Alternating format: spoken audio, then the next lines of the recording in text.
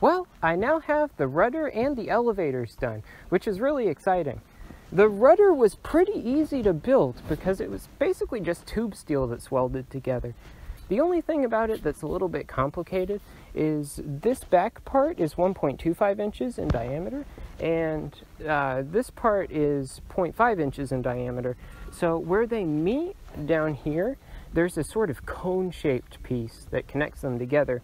But other than that, this was pretty easy. The elevators were a little more difficult. You might be wondering why I built the elevators first instead of the horizontal stabilizer. And there's two reasons behind that. The first is that the ribs for the elevators are really easy to build.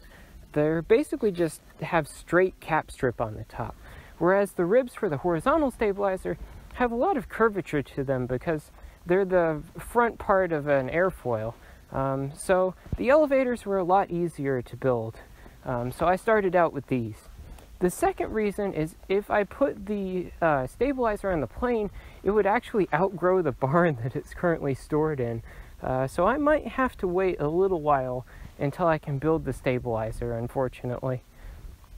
One interesting thing about the stabilizer is that the trailing edge is actually made in a whole bunch of different pieces. The straight parts of the trailing edge and the curved parts are separate and joined with scarf joints, which makes it a lot easier to build than if it had been one piece. The only thing that I had to do differently is because I'm unable to do steam bending, I had to make the curved parts using lamination. So I take the ash and cut it up into really thin strips, and then I soak it in a bathtub overnight, and then I glue and clamp it into a jig, and that works pretty well as a substitute for steam bending.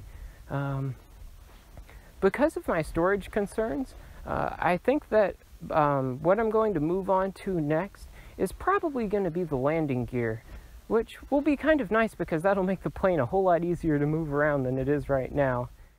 It's been a really long time since I've done this, so I wanted to go ahead and update that list of how much money I've spent.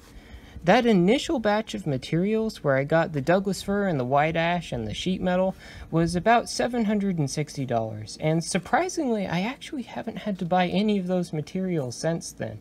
It's lasted a really long time, although the Douglas fir I have is starting to get a little bit low, so I'll probably have to get another load of that pretty soon. Since then I've spent about $80 on plywood, maybe a little bit more, but around that much. And the steel that I used to make the bracing wires was $40. The steel that I used to make the tailpost was also included in that batch. The rod ends that I got were $40. I've spent about $50 on T88 epoxy, and the steel that I used to make the rudder was around $20. So I've spent around $1,000 on the project so far. I'm really excited to have the rudder and elevators done, and I'm looking forward to working on the landing gear because I have some ideas for how I think I'm going to do it. I hope you enjoyed the video, and thanks for watching!